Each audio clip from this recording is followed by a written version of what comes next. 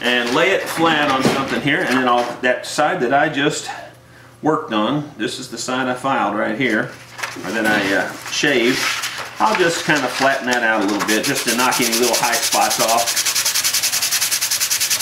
In the old days, of course, they didn't have sandpaper, and they would have just used a scraper on this. And I don't use the sandpaper on the instruments when I'm building instruments too much. I very rarely use sandpaper. I don't use sandpaper until I get down to the finishes. But on the wood, I just use a scraper. And I could do that here, but that's really kind of awkward on a piece of cross-grained maple like this. It'd be kind of an awkward way to scrape it. I could do it, and it would just take longer. This is much faster. And for what we're working with here and everything, this is the perfect way to do it. Brush off the little extra dust there. Some people would say, well, that's going to fill the pores in and it's not going to vibrate very well. But for what little bit we're worried about there in the tight grain on this maple, it's not going to fill very many pores, and it'll vibrate out as fast as it filled it. So we're not too worried about that. Now I'm just going to take a little flat file and just knock the sharp edge off of this, just very lightly, hardly any at all. Mostly just get rid of the burrs of the wood. So just hardly any at all, and just makes it nice. Now the bridge feet were already cut pretty good on this. They already were matched pretty well to the top. As a matter of fact, they're matched really well to the top. So I'm not going to worry about cutting the feet on this one to try to make them perfect. So it looks pretty good to me. So now I'm not worried about the sound post yet, although I'll get there. Right now I'm just going to measure for intonation. And I use, for my full-size violins, I use 325 millimeters as my intonation point.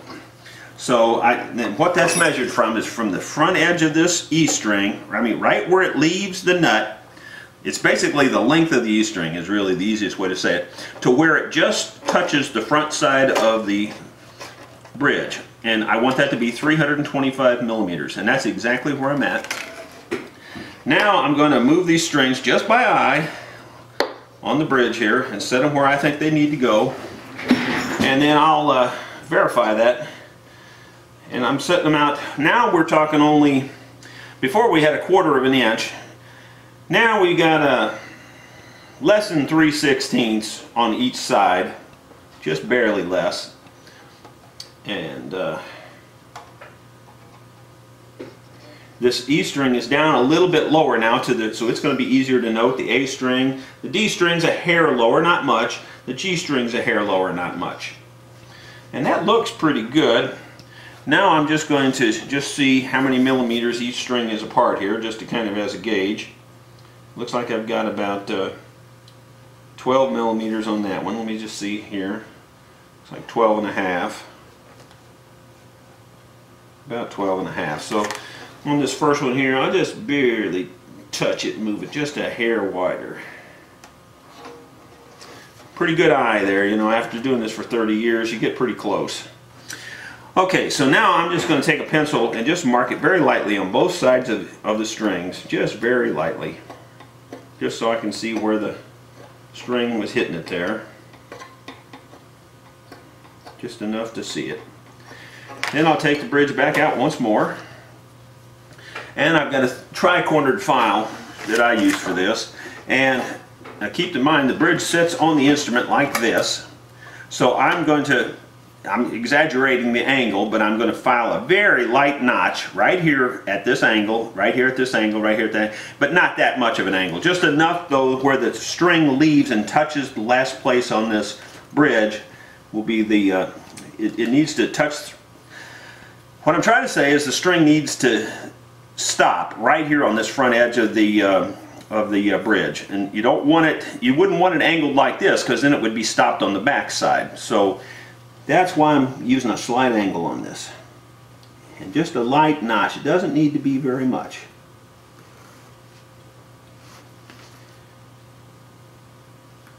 Just enough to hold it in place where it doesn't move around. The string will be higher than the bridge. It'll sit up above the bridge. The G might have to be just a teeny bit deeper because it's a bigger string.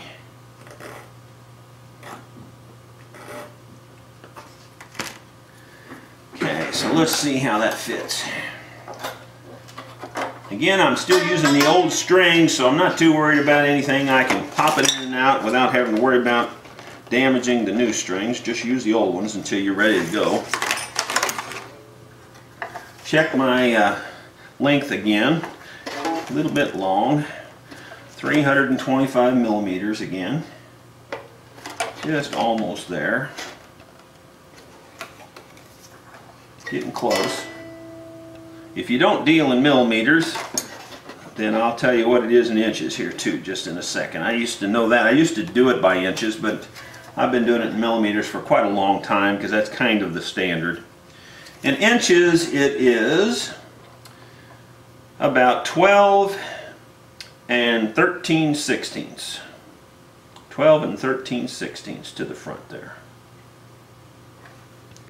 That's the length of your E string to where it stops.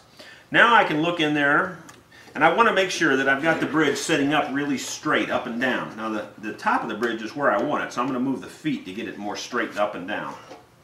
It's still a little bit not straight. I'm used to looking at it from this side better. I'm better at eyeballing it from this side. And I'm just getting the feet exactly where I want them. Get it straight up and down. And that way I know where I want my sound post. The sound post isn't bad on this. Matter of fact, it's better than it was because the bridge has moved to where it should be now. But I'm still going to reach in there with a little tool and see if I can adjust it just a little bit. Move it just a little bit further behind the bridge. I'm going to say it's about right here right now, which isn't bad, too bad. But I'm going to move it about here, just a hair further back. And the reason for that is it just that gives just a teeny bit more flex in that top before that sound post is engaged. And that gives you just at least a little bit more woody sound. You know, the more you get that wood to vibrate, the better off you are. And especially on a more inexpensive fiddle, the better you can get that wood to vibrate, the better that little fiddle's going to sound. Sometimes these little fiddles can sound really good, and I think this is going to be one of them.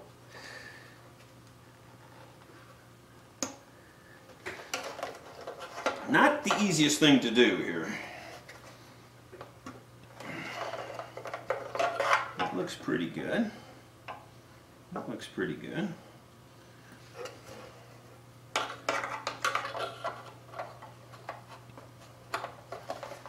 If you've never done that, good luck. It's not absolutely easy to do. This tool makes it easy once you've already got the post standing up.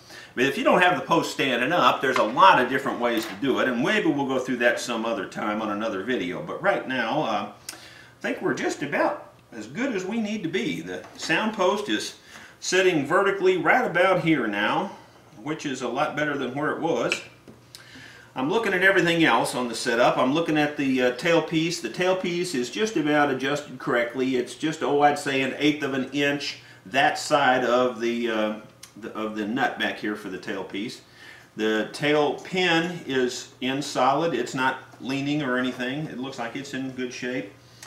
The tuning keys themselves are inexpensive. I don't think they're real ebony, but they seem to work pretty well, so we're just going to let that go. I think we're ready to put some new strings on this, so we'll start that right now. All looks pretty good.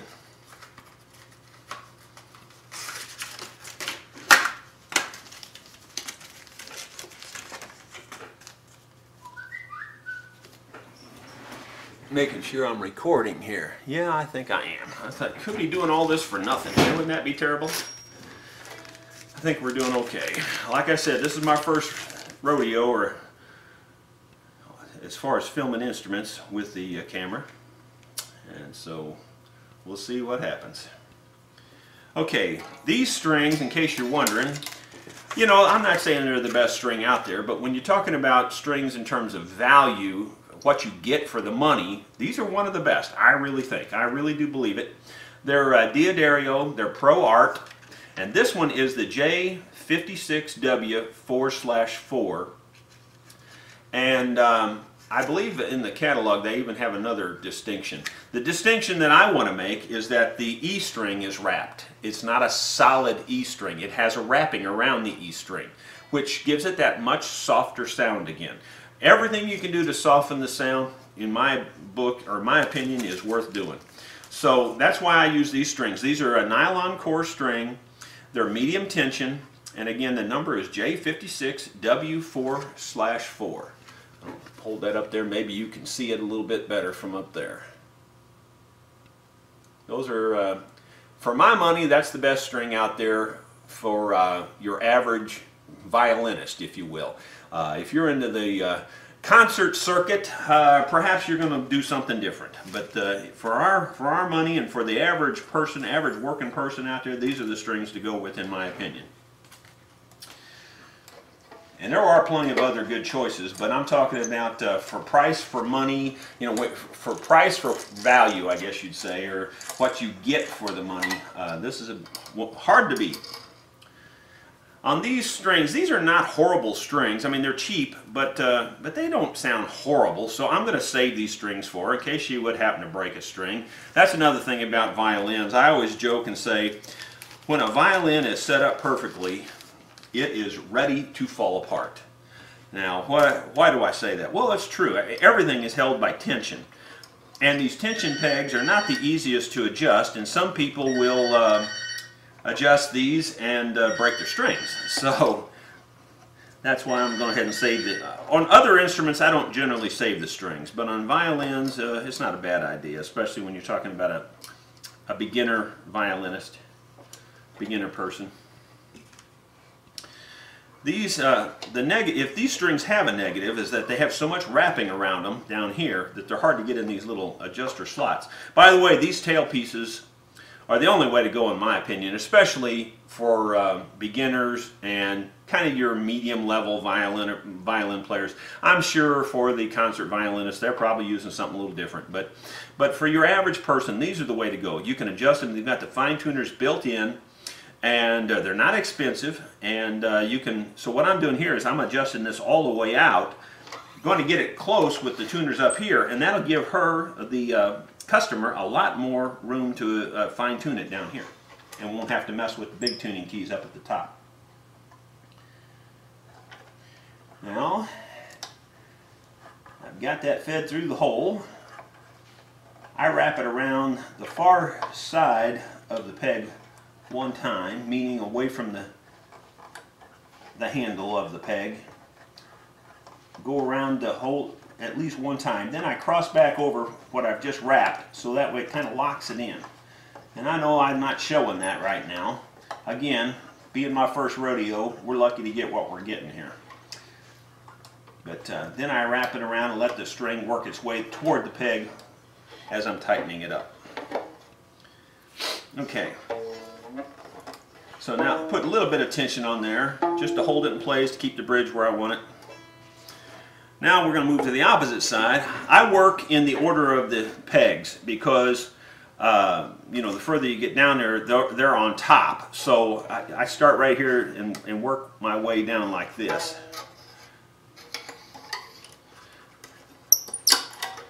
So we'll take this E string out of there. This is the one that I don't like at all. On this set, this E string is just a solid string. It's not wrapped. And that causes them to play a lot more harsh sounding.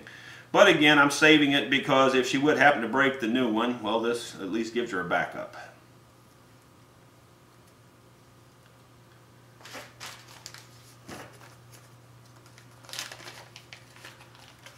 These strings are color-coded, by the way, so that when you put them on, you'll know that you're putting the right one in the right place. And on the back of the package, it tells you the red one is the G string. The yellow is the D string, so that's what I'm looking for. No, I'm sorry, I'm looking for the E string. I got ahead of myself. So I'm looking for the green one, which is the E string.